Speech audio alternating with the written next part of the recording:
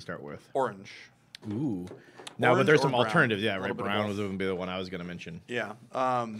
It typically, like, yellow doesn't base coat very well. In fact, it doesn't base coat well at all. Yeah. So you typically want to use something underneath that base coat's a lot better. So, like, there's a couple of different options that you got. You could do, like, Rucksack Tan, which has a pretty good coverage, and then you can build up the, like, oranges and yellows on top of that. Or you could do, like, Blood Tracker Brown, which is like a nice orangey brown. Or you can go, don't have the right color with me. So we're going to try and make this work anyways. I think one of the things that was interesting, that was kind of like a level up for me when I was painting, what I like actually now in this angle, you can see like his little bum. Yeah. It is like painted, yeah. Sorry, quick bum aside on the gremlin. Bloodstone, by the way, is what we're starting with here. Bloodstone orange, nice.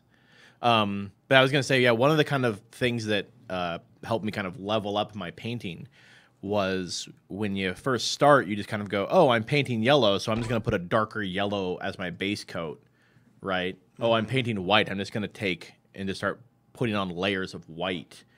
And one of those level up things was realizing that a lot of those colors, especially those lighter tones like the whites and the yellows, or the very light blues or very light reds or oranges, things like that, you don't necessarily base coat with that same color. You might base coat with something that sounds bonkers, right?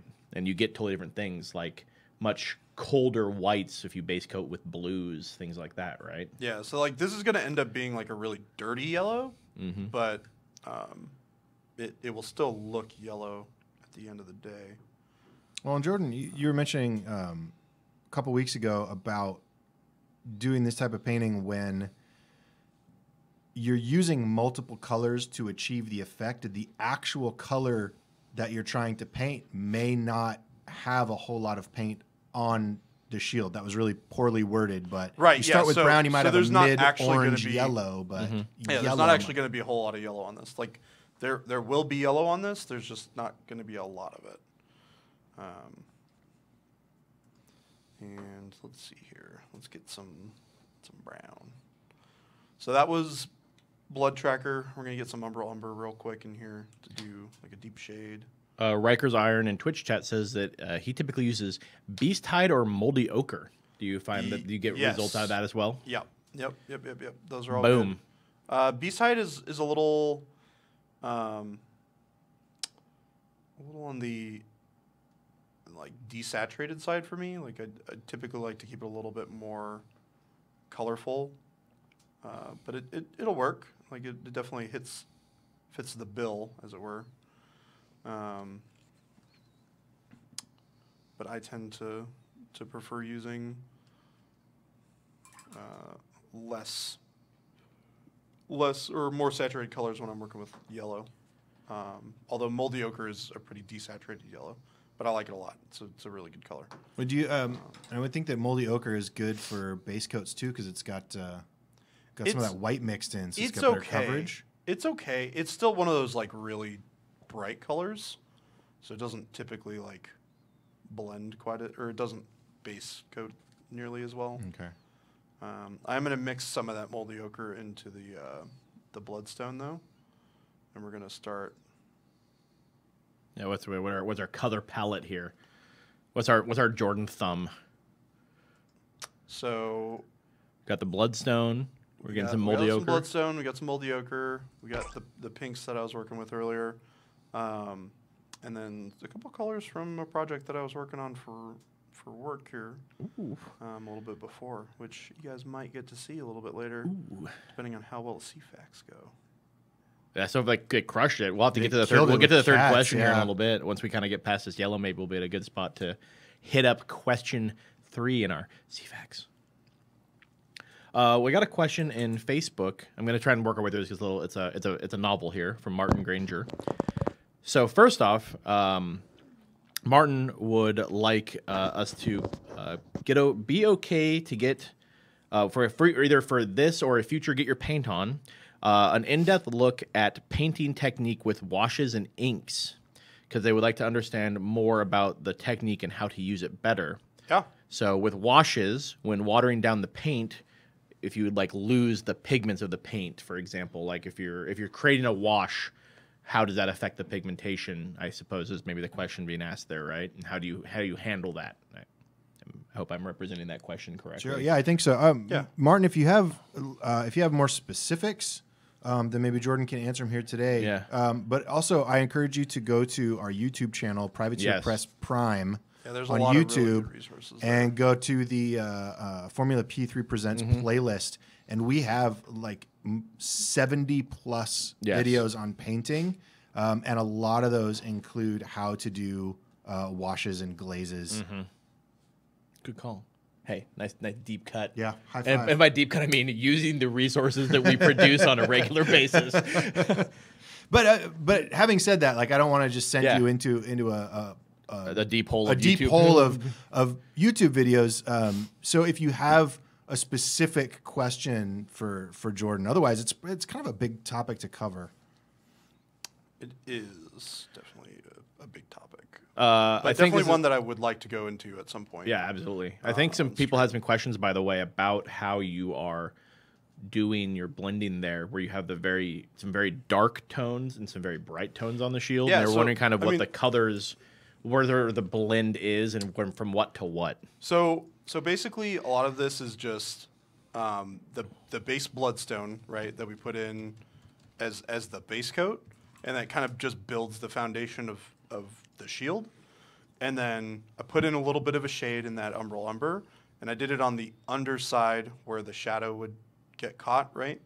And I'm creating kind of 3 different segments. I don't know if y'all can see this, but there's 3 different segments to the shield. There's this right-hand side here, which has this kind of harsh line where this bends out over to this side. And this is the middle segment here is a separate segment. And then we've got this 3rd segment here, which is the left-hand side. There we go. Yeah. I can read it. So there, here, and then the last one on this side. And basically creating a highlight side and a shadow side, and a highlight side and a shadow side, a highlight side and a shadow side for each individual element. And because the shield is slightly canted upward, you're going to get more highlights on this side and much more on this side because it's further out than you will It's going on to be the this part catching the 3rd light, segment, as it right. were. This 3rd segment is going to be a lot darker than this segment up here and this segment right here because this is going to catch most of the light. So it's a lot of just like light placement, but your highlights are all going to be in that yellow. So that's going to be what makes the shield look yellow when it's done. And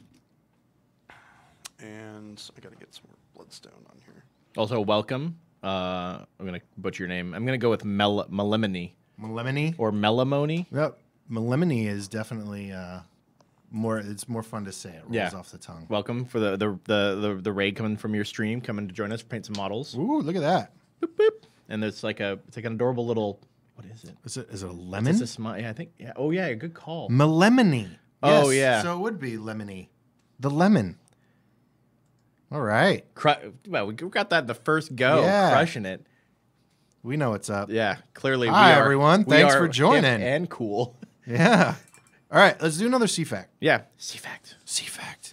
All right. Hold on. I gotta get Oh to shit! the. I have to gotta grab get my to the paper thing. too. Okay. And C-fact. Okay. C-fact. All right. So our third and final C-fact. Remember, chat, hit us up if you think you know the answer. We need to get people. Need to be getting this answer correct so we can show off Jordan's little surprise at the end of the stream. Yeah. It'd be very disappointing if you made no effort, and we didn't get to show you what Jordan's got. Yeah. All right, here we go.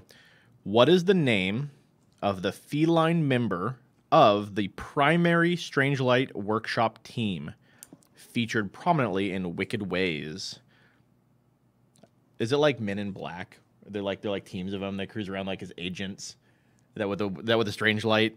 workshop teams are like. I'll admit, I thought there was only the one. Yeah, and I found out this morning from That those there's- CFAX that there is a primary. Yeah. Okay. Interesting. So unless we're just kind of splitting hairs and going, well, only one is clearly primary, there must be multiple Strangelight teams. All right. So the question again is, what is the name of the feline member of the Strangelight workshop team, which was featured prominently in Wicked Ways? Couple, 90J says Artemis. got some answers coming out.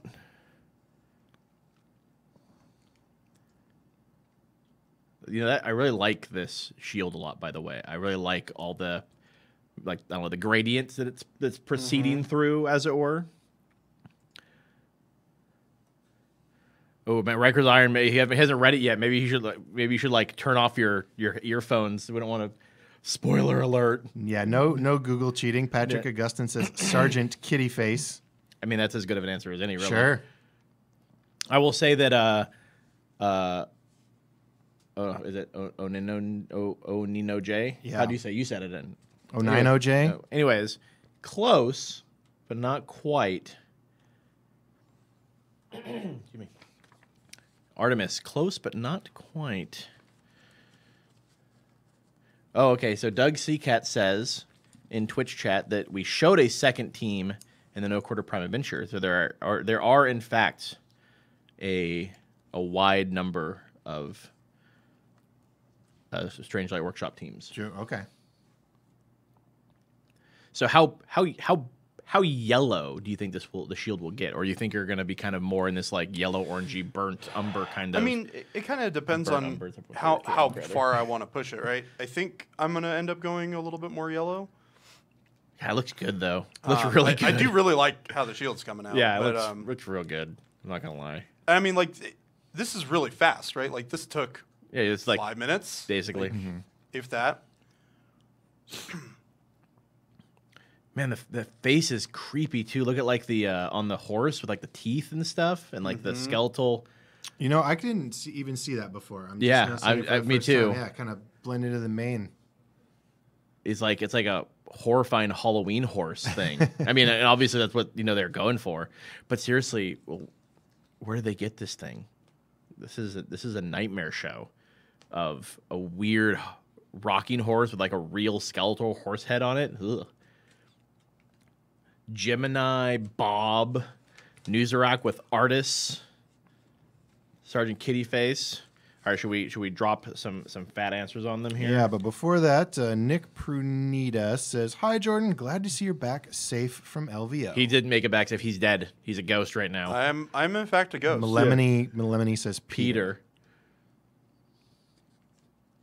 All right, are we ready to? Yeah, let's give an answer the here. Answer. Hold on. This was a tough one. Apparently, So the answer is, and I believe one person got this. The answer is Artis. Artis. Named after one of Cain's moons. Ooh. So named after one of how many? Doug, hit me up. How many moons does Cain have? That is this like a Tatooine situation? There's 2 of them. Luke Skywalker, right? There's like 7 of them. Is this like wait? What planet's got all the moons in our solar system? That would be. It's That would be some really whacked Jupiter, out weather. right? If Yeah. if it had that many moons, I don't even know what 2 moons would do. so it's 3 moons. 3 moons. Wow. It's like So Doug? How do 3 moons affect the weather on Cain? it's very temperate. I mean, it's a very crazy place. Yeah. Patrick Augustine in Facebook, basically asking what were you planning for the horse's eyes? He was wondering if you're going to do a purple glowing eyes. Sorry, I'm focusing on this line real quick. Oh no, we good. So, I mean, you should definitely have some big glowing eyes. But I guess we yeah, can get to that later. I think I'm gonna do Tie it back to your teal. other. Okay. Yeah, it's gonna be teal eyes if I do the magenta hair, and I'll probably reverse it on the other one. Doug Seacat says that 3 moons means that there's nasty tides. I guess it makes sense, like why like piracy is so rampant. Like it's not only is it just dangerous to go out on the ocean because of pirates, it's dangerous because like the moons are constantly like making sailing difficult. Mm-hmm. Right? I could see that being a good excuse though.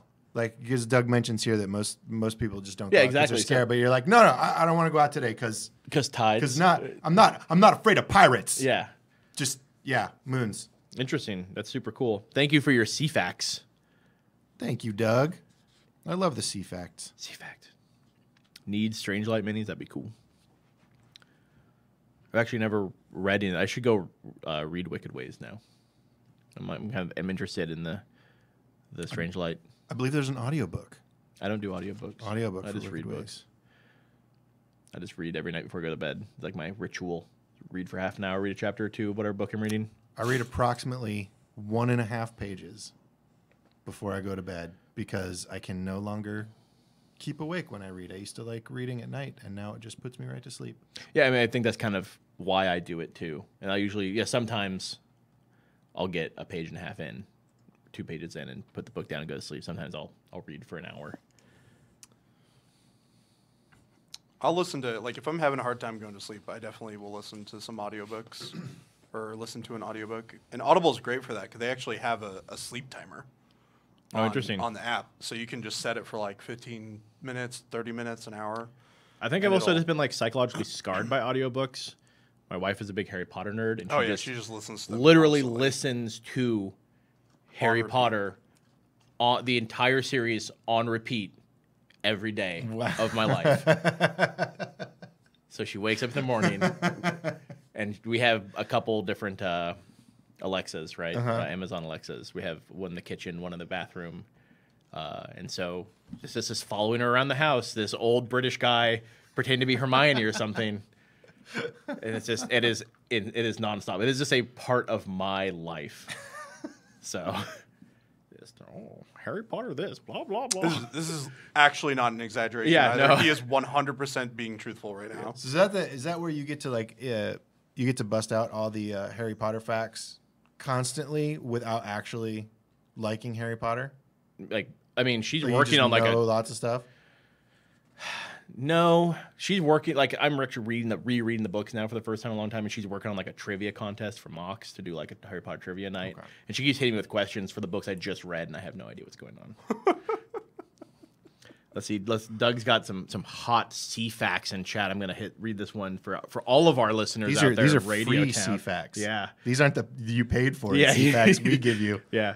The longest night is more of a calendar adjustment like leap year. But at one point in early drafts, when they were creating kind of the fiction and the lore, they tied it to being when all the moons were dark. Interesting. That's cool.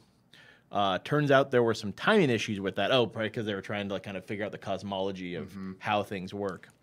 So they made it. It's an especially bad omen to have longest night when the moons are dark. Cool. Look at this. This is like some deep cuts into OG War Machine lore. Yeah, so if you're having your IKRPG game, make it a little scarier, a little more. Or you could have like a Gremlin little one more where it's like doomsy. where it all happens. The where longest it's like, night when the moons are dark. That'd be cool.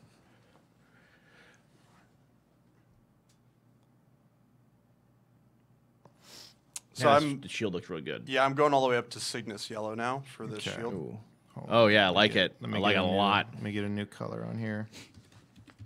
And then we're coming up on the hour. Oh. So that means that we probably want to start thinking about showing off your.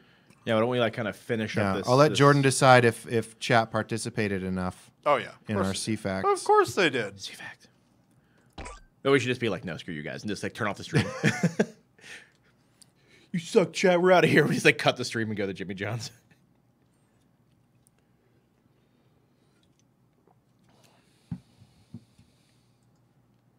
So, do you think this is as high as you want to take the shield color, or do you think you might even do like a highlight of something?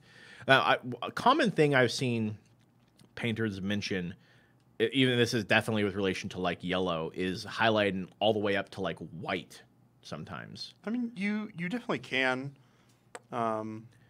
Just from like the angle that you are holding the model with the lights, it looks from like our perspective viewing the screen that like the rivets at certain angles look like they're already highlighted in white because of how you have the shading and stuff in there. Yeah, that's definitely like Right there, right on that corner. Do you see that? reflection of the light hitting it. But that's what's like so cool about it, right? Is that yeah. it looks like you've painted it white or highlighted it white, but So- it's just naturally happening. If I wanted it to look like non-metallic gold, I would highlight further. Oh man, you should have done a chrome shield and you do the cool chrome reflection. No, that's awful. No, we're not doing that. No, it'd be like the mirror shield from remember the original. Oh no, Oh no, I forgot what the movie's name is. You know, everyone knows what I'm talking about. I don't know. what you're talking about. With Medusa. Clash of the Titans. Thank you, Jesus. Oh my god, this is really bugging me. This was really, really bothering me. I'm talking about the original, obviously, with a little clockwork like owl. See, Melemony. I listen to the OST of Elite Dangerous to sleep sometimes. That's cool. I used to go to sleep. I used to put on my headphones and listen to like pretty heavy rock, like Tool. There's always a big one to go to sleep to, but loud, not quiet, weird. like still way up, which my wife never appreciated. But it was always kind of cool because some of that music goes up and down. So I would fall asleep eventually, and then Tool would have these like quiet moments, and you just wake up to the creepiest sounds and the creepiest music, or just all of a sudden be jarred out. I'm pretty sure, like, every day from 20 to 30, I had, like, a fan in my room blowing Yeah. on me. I'm pretty sure everyone does that, though, right? I don't have one now because I have, like, an air conditioner and stuff. You know, I'm an adult, so, right, I have Adult things. yeah, I have adult toys. But wow, I I have just a realized. couch and a serving Yeah, tray. sorry, I apologize. I just realized what I meant by saying adult toys. What I really meant to say is I have adult money that I can use to spend to buy nice adult things. Wow. Okay, let me just reel that one back in real quick. But I've been doing the like white noise, like rain or shower Yeah. sounds a little bit recently because I'm a little bit of a light sleeper, and I think part of that is because I'm used to having that white noise in the background. Yeah. And not having that for a long time meant that every little thing woke me up. So now I've been doing like you get apps on your phone, have shower noises or thunder, right? When my daughter was little, she used to wake up in the middle of the night, and I'd just carry her around at 3 a.m. And we had the vacuum Thanks for cleaner. really selling Parenthood to me. Yeah, it's great. Jeez, yeah, Thanks for selling awesome. Nightly at 3 a.m. But we would just leave the upright vacuum cleaner out and plugged in, and the first thing that would happen is 3 a.m. You know, grab the kid and then just flip on the vacuum cleaner because Is that that rrrr loud, in the constant white noise. Yeah, Interesting. put her right to sleep. All right, it is 10:59. How are you feeling on that shield? So there? Jordan, when you're at a good Good. spot, we want I'm just to going to show see some your of surprise. these really bright tings real quick Mm-hmm. that Also- Jeff was talking about. I also want to point out and revisit what we were saying. Show them the shield. Show them a good shot of the shield. Look at how little actual yellow paint there is Yeah, how on the full-bodied. shield compared to the other colors, and it still reads as being yellow. God, it's so cool. It looks so good. It's pretty dark in here I too. love it. It's is there a way to brighten this up? Yeah, there's a little knob up on the light above your head. You know what? This Just turn it- possibly turn it to can't the go right. wrong. This one? Yep. This one? Boom. First try. Literally expected this whole thing to come crashing to the ground. So that'll give you a better look at it, right? So that's your good old yellow shield. And then we can even take it a little further. And do a little bit of this. All right, Rikers Iron's getting antsy for our surprise.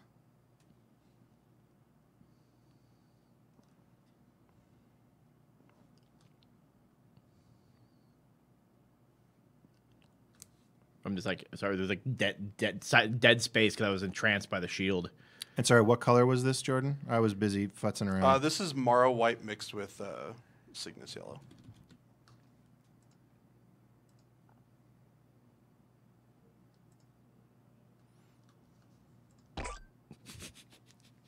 I'm not changing it Yeah, because it it's makes great. you giggle every time. It's so good. And the funny thing is, I'm not even like, I don't even have like a headphone, so I don't even hear it. So I hear it from like Jordan's screen, a little bloop. And that just makes it better. It's like poopy. Poopy. It always makes me giggle.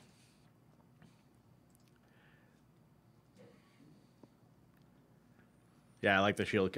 Now, I think now in hindsight, putting like freehanding something on there would probably take away, I think, from the overall effect. Yes. So, I mean, you could definitely like go in and do some freehand on there, but I kind of like it as is. No, I agree. I don't even necessarily think. I don't even know what you would put on there. The only other thing I could think of is just doing some real bright little, like, just pure white. Just get a little. All right, so we are taking it up to white. Yeah. We took it all the way up. Taking it all the way up. Make it really bright. Yeah, just right. Oh yeah, right there. Exactly where the light's hitting it. See how interesting that is? Mm-hmm. I also like seeing the progression on Jordan's thumb of like all the yellows we went through. Yeah, I was gonna when he comes in with painted fingers, we're gonna like do that. his. We're gonna do the Jordan trivia. What was I painting? Things down a little bit. Boop. So yeah, that's a quick, effective yellow shield